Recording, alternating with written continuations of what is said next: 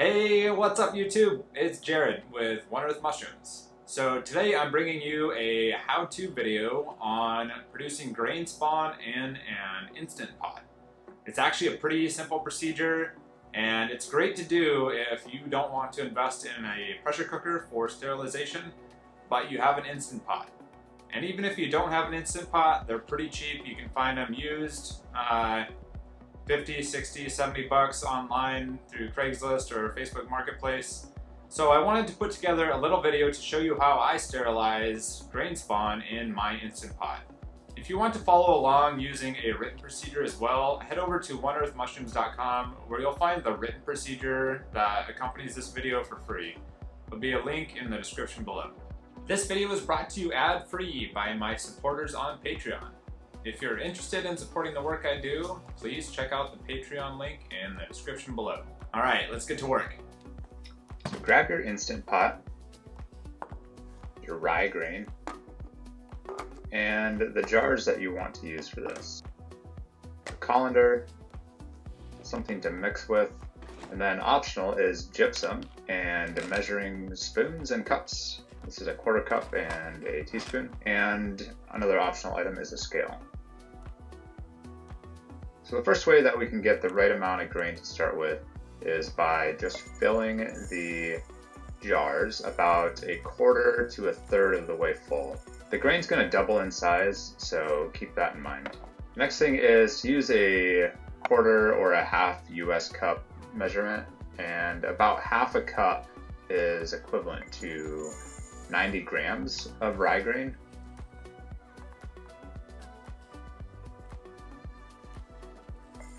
Of course, my favorite method is to use a gram scale.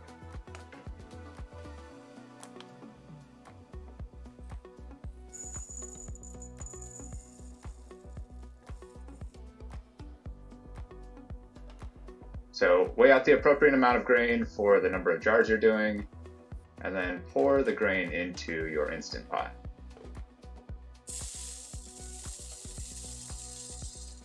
Gypsum is an optional ingredient that I add, and I use about 2% by weight of the dry grain. Here I'm using pelletized gypsum just because it's a little bit less messy, and this weighs about 6 grams per teaspoon. Weigh that out and then add water to your Instant Pot. So we want to add enough water to put about 1 inch above the top of the grain. Then add your gypsum powder or pelletized gypsum into the Instant Pot. Give a little bit of a stir. And we're just going to put the lid on and let this sit overnight to soak. Don't need to plug the Instant Pot in, you don't need to heat it up or anything. Really, we're just letting it soak overnight. Okay, so come back in the morning, this is about 12 hours later. The grain soaked up quite a bit of water. Give the grain a little bit of a mix, and then we're going to add a little bit more water to keep it about 1 inch above the top of the grain. As we cook the grain, it's going to absorb some of that water. We definitely don't want it to dry out. So plug your Instant Pot in and press the saute button. I keep it set to about 30 minutes, but really you're just going to keep an eye on it as it comes up in temperature. Mix it a few times as it's warming up. And then once it reaches a full boil, just boil it for about a minute or two. You don't need to get real precise with this. Give it another mix, and then go ahead and turn the Instant Pot off. Just press the cancel button to do that. And then we're going to drain all the water off using the colander.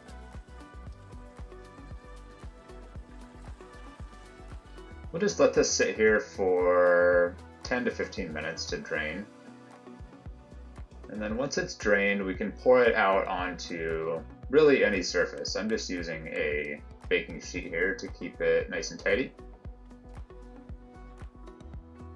The reason we're doing this is to allow the grain to dry.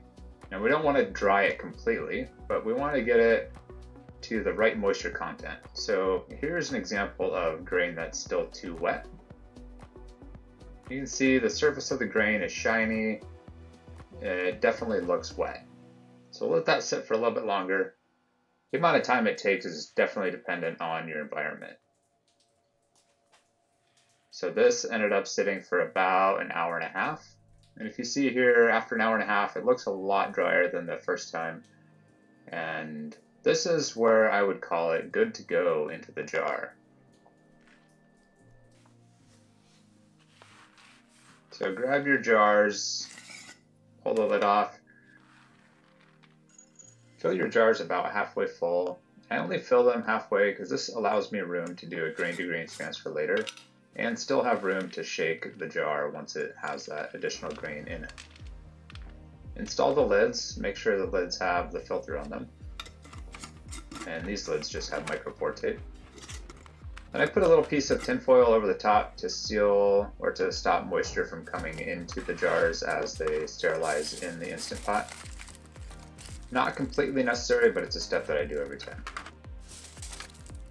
Now we need something to keep the jars off the bottom of the Instant Pot, and this is going to prevent them from breaking. I'm just using rings from other jars, but you can also use the trivet that comes with the Instant Pot.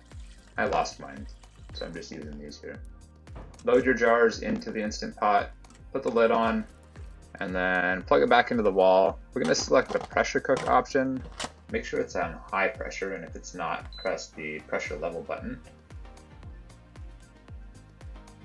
And then let's go up to an hour and 30 minutes and disable the keep warm function by pressing the keep warm button. Let this cook for the 90 minutes that you've input. I put this going before I go to bed, and then by the time I wake up in the morning, it's nice and cool. I can come back, take the lid off the Instant Pot, remove the jars, and then remove the foil from the top of the jars. You can inoculate these as soon as they're cooled to room temperature, and that's what I would recommend. However, you can also wait up to 2 or 3 days if you can't get to it right away.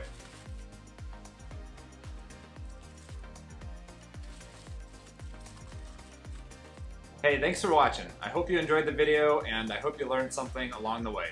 If you're looking for more resources for mushroom cultivation, head over to oneearthmushrooms.com. I have a few calculators there and other resources such as written procedures for some of the videos that you've seen here on my channel. Thanks for watching and have a great day.